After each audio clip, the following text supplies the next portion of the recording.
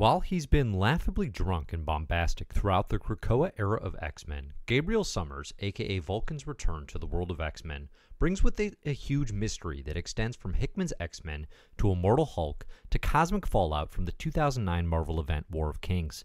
Today I'll answer, what is the mystery of Vulcan and why does it matter for X-Men? What does this have to do with the Death of Death and War of Kings? How might this mystery connect to everything from Sinister Secrets to the Phoenix to the promised December X-Men event in 2020? Hey, I'm Dave Busing, founder and editor-in-chief of comicbookherald.com. If you like the CBH YouTube channel or podcast, please consider liking, subscribing, and sharing. Helps my channel a great deal. Links to CBH channels and content are included in the show notes. You can find full X-Men and comic book reading orders on comicbookherald.com. Spoilers for a boatload of recent Marvel comics may follow, as well as the War of King event. In X-Men number 8, 2020, Gabriel Summers, aka Vulcan, is shown having restless dreams, nightmares about his time floating through space in the Fault, in the wake of his battle to the near death with Black Bolt in the cosmic War of Kings. His hard partying lifestyle would seem to be a coping mechanism. At the same time, Shi'ar battle records from this issue let us know that while presumed dead, Vulcan in fact never died, implying he was not resurrected on Krakoa as previously thought, but instead somehow found his way from War of Kings to House of X. This clear and present mystery got me thinking about why Jonathan Hickman would want to call back to War of Kings, and pretty soon I was falling down an endless theory rabbit hole pertaining to 1. Black Bolt's role as one of the Celestial Messiahs as seen in my video connecting Hickman's FF to the upcoming Empire, and 2. How Hickman's X-Men and so much of Marvel right now is on a cosmic crash course with the Death of Death, with a third Summers brother perhaps at the center of it all. Surprisingly so. If stating Vulcan never died wasn't enough, Hickman and artist Mahmoud Asrar hammer home the point by mirroring the exact same panel layout used in FF prior to showing Black Bolt's escape from the Fault. Shouts here to @AbyssalOdin on Twitter for being the first I've seen to identify these layouts are exactly the same. I thought there were similarities. No, they are mirror images of each other, which is very, very cool. Before digging into what this means, a quick refresher on War of Kings is useful to understand why Vulcan and Black Bolt are simultaneously drifting in the vacuum of a Terran space and time. We get there because Vulcan, having ascended to Emperor of the Shi'ar, following the rise and fall of the Shi'ar Empire storyline written by Ed Brubaker and Uncanny X-Men, is at war with the Kree Imperium, at the time ruled by Black Bolt and the Inhumans. Very, very notably, the Vulcan of this era is a mad king, warped by power and bloodlust after an admittedly traumatic sequence of events detailed in the pages of X-Men Deadly Genesis. In Deadly Genesis, we learn that Vulcan is the long-lost third Summers brother, a secret part of Professor X's history as the group of young mutants originally sent to rescue the OG X-Men from Krakoa before giant-size X-Men number 1 in 1975. With the aid of Darwin, Vulcan does not die, but is instead launched into space on a piece of Krakoa. My head is buzzing from the House/Powers connections here until his return to the living after the post-House of M Scarlet Witch's M-Day.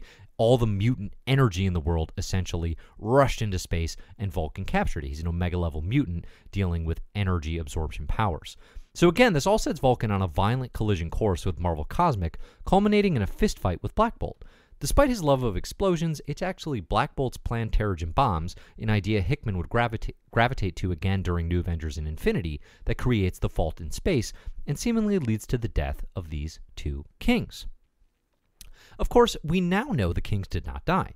Before detailing his genetic prophecy as the Midnight King and Celestial Messiah, Hickman and artist Greg Tacchini deliver a few pages of Black Bolt's escape, although the specifics are few. My biggest takeaway is that it looks like Black Bolt is fighting a many-angled one, the Cthulhu-like entities that dominate the Cancerverse in the Marvel Universe. Again, though, the escape effectively boils down to Black Bolt's destined to fulfill prophecy, and his power set's super dope, so sure, he can escape. It should not come as a shock that there could be more to it. The Cancerverse is the realm that lies at the end of this Fault, as discovered by Quasar in Realm of Kings, and most thoroughly explored in the Thanos Imperative. It's an alternate dimension that follows the trajectory of our known Earth 616 until the death of Captain Marvel's story, Marvel's first original graphic novel by Jim Starlin, is reversed. It's a truly deathless universe with undead parallel universe Revengers as sort of your doppelgangers of the Avengers, and these many-angled ones seeking growth into the Marvel Universe's known reality. Speaking of the Cancerverse, and this is where I really start to run off the tracks, so stay with me here, the concept is very relevant to the current state of X-Men or Immortal Hulk and others. In Valkyrie number 7, written by Jason Aaron and Al Ewing with art by Kafu, we're introduced to the Death of Death.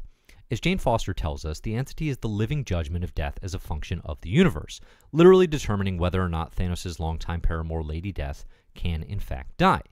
As part of the evaluation, the Death of Death notes that in the Immortal Hulk, a green door swings open and death is irrelevant, and that in X-Men, a pod grows new life and death is without meaning. It's a wise observation that the recent trend in the best Marvel comics is to literally take death off the table, whether it's through Ewing and Joe Bennett's cosmically perpetual Hulk or the resurrection protocols of Krakoa detailed in House of X. There's also a meta-observation here that superhero comics have so heartily exploited killing and reviving characters that the affair has lost meaning, which is a big part of why I like Immortal Hulk and X-Men's approach to death as a narrative device. It also sets up Jane Foster Valkyrie to make the case for death. In doing so, Jane determines a universe of living cells that didn't die but still reproduced. I'd call that a cancerverse, and I don't think I'd want to live there. I'm confident that's not an accidental turn of phrase, especially given Ewing's love of Marvel Cosmic, and it's also particularly relevant, of course, for Jane Foster, a cancer survivor at this point in Marvel, and it sets up the idea that the current trajectory of Immortal Marvel has the makings of a well-intentioned cancerverse. There are perhaps concerning similarities when you remove death from the circle of life as it's meant to be. So bringing the Cancerverse into the cosmic portion of X-Men makes a strong amount of thematic sense, and no one in the world of mutants has closer ties to the Cancerverse than Vulcan. Given that Black Bolt escaped a many-angled one, it's not inconceivable to me that Vulcan might have actually been brought to the Cancerverse himself, instead of instantly escaping. I could see this resulting in anything from repressed memories of his time there, maybe hanging with the Revengers, to actually working as a stealth agent of the Cancerverse himself. In Realm of Kings, after all, Quasar is infected by the Cancerverse and operates undetected for some time.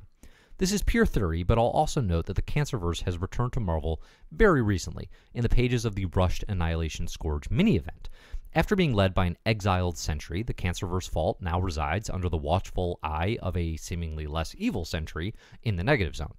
Speaking of the Negative Zone and the Death of Death, that's also where Hickman sent Johnny Storm to die in his Fantastic Four run, before revealing he was endlessly resurrected by Annihilus, but for the time being, I digress. Another possibility for Vulcan's return is the use of the Phoenix in the aftermath of Avengers vs. X-Men, Marvel's 2012 event. The Phoenix Force is fragmented into 5 mutants during this time, the Phoenix Five, before ultimately being consolidated into Vulcan's brother Scott Summers. When Scott turns Dark Phoenix, the Phoenix Force is then taken by Hope Summers, who disperses the energy after re-establishing the mutant population on Earth with the aid of the Scarlet Witch. That's a whole lot of Phoenix Summers combos and would mark some clean synergy with M-Day reviving Vulcan the first time and the opposite effects of M-Day reviving him a second time. It's a stretch, but this would also connect to Vulcan's newfound obsession with bombastic sayings about the fire deep within him. Plus, in Jason Aaron and Ed McGuinness's Avengers number 32, we've just seen the return of the Phoenix. Now, in this case, it's all about Namor bringing the Phoenix back to himself in a quest to defeat the Avengers and possibly then go on some sort of galactic killing spree that would maybe very much bring him in line with what he meant way back in House of X when he told Professor X, "Don't come to me until you really mean it." But nonetheless, we know the Phoenix is again in play in Marvel. A personal favorite alternate route relates to the original Sinister Secrets from Powers of 10. While initially taken to mean the existence of more Summers brothers, is that Adam X the Extremes music? I'm theorizing now that this could mean an array of Gabriel Summers instead. As I've gone back into his origins, this actually begins to make more and more sense. In his origin, the Summers family parents are pregnant with Gabriel when they're captured by the Shi'ar and Emperor Dekhan. Remember, Scott Summers and Alex Summers, his brothers, they're safe by jumping out of the plane they were in. Although Dekhan kills Scott, Alex, and Gabe's mom to punish Corsair for an escape attempt, he saves the baby and has him aged up to adolescence. Given this Shi'ar technology, that they can age up a child like this, and the fact that we know they have cloning tech readily available, it's used on Professor X at the end of the Brood Saga, for example, there could easily be a variety of Gabriel Summer clones running around. Maybe there's a version of the baby who aged in real time instead. The other way you could work in a narrative of multiple Vulcans is simply through the nature of the fault, where timelines and realities bleed together. Likewise, the inclusion of countless realities opens all kinds of doors, from Apocalypse trying to get to his first horseman in the upcoming Ten of Swords, to the lifelines of Moira X. Again, if you're bringing parallel realities and Vulcans from other timelines and places, there's an endless possibility from all the Vulcans and Gabriel Summers type persons we could be talking about here that maybe made it through the fault. On a final note, I fully expect the Shi'ar to want a word with Vulcan. Zandra Naramani has to account with Vulcan basically killing her mother, Lilandra, and not to mention trying to kill her genetic father, Charles Xavier, by throwing him into the Emcron Crystal in Rise and Fall of the Shi'ar Empire. Plus, you've got Deathbird as a former love interest. If the Shi'ar are going to make a point of demanding a mutant for trial, a la Jean Grey in the Dark Phoenix saga, Gabriel Summers would likely be first on the list.